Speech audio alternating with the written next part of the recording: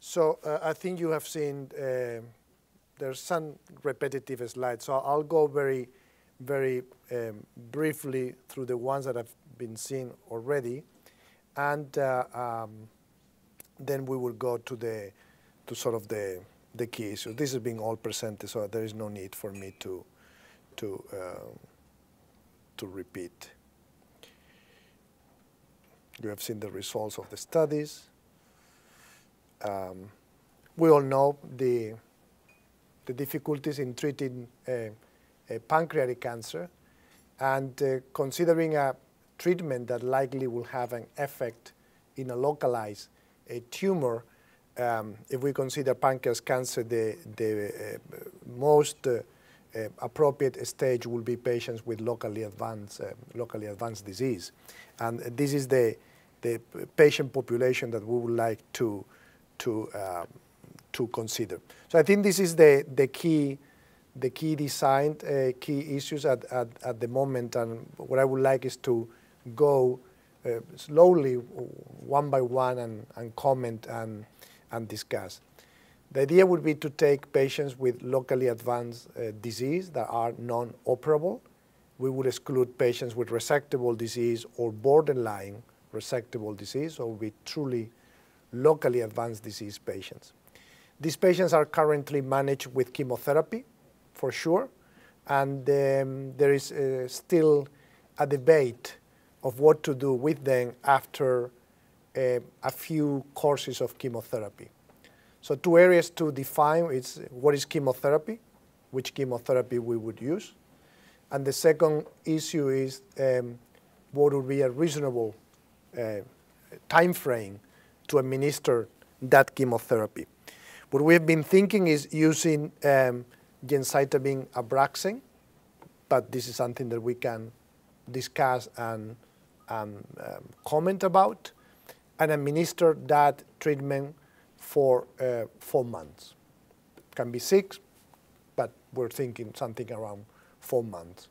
And all patients will be treated with that sequence, which is accepted these days as one of the possible standard of care.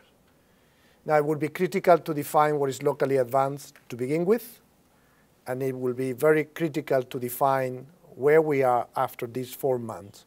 So for that reason, Ron and the analysis of imaging and have it in a centralized way so that we all call things the same way would be critical. There will be some patients, very few, that will progress during this, will develop metastatic disease, so those patients will go off the study at that time. And there will be a very few patients that will become clearly operable and will go to surgery. So those patients will be taken off, and we will stick with the patients that have still locally advanced and resectable disease that maintain performance status and everything else, and that have not developed disease progression. So the idea was to randomize this. Currently, the management of these patients is diverse. Some places, in Europe mainly, will continue chemotherapy and then will stop until they progress. Here in the US, some patients will be treated with chemoradiation. In the UK, they will be treated with chemoradiation. By doing more chemotherapy or more chemoradiation, you may rescue a few more patients and make them operable, unlikely. But after you are done with chemoradiation, the standard is to stop and wait for progression. And the majority of these patients will progress at a distant site. It appears that patients who receive radiation therapy as compared to those that receive only chemotherapy tend to develop less local progression and more systemic progression. But at the end is progression. So those patients after 4 months will be randomized to either conventional treatment, which again we can argue if it is chemoradiation or continuing with chemotherapy, and this would be a good point to discuss today.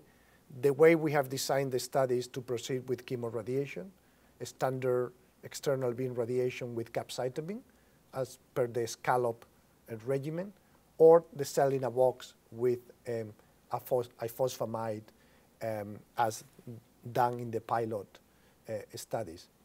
And then those patients will be, after chemoradiation, will be again evaluated.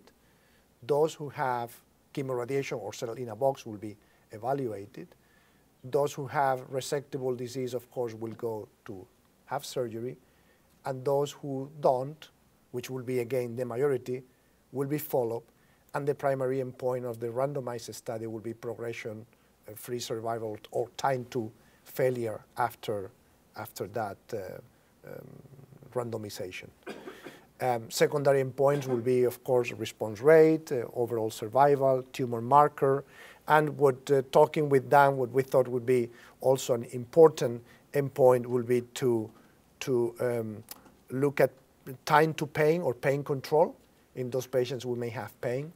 And in terms of biomarkers, the idea is to incorporate a SMAD4 gene mutation analysis, because of the idea that the patients who have mutant tumors are the ones that tend to develop more metastatic disease.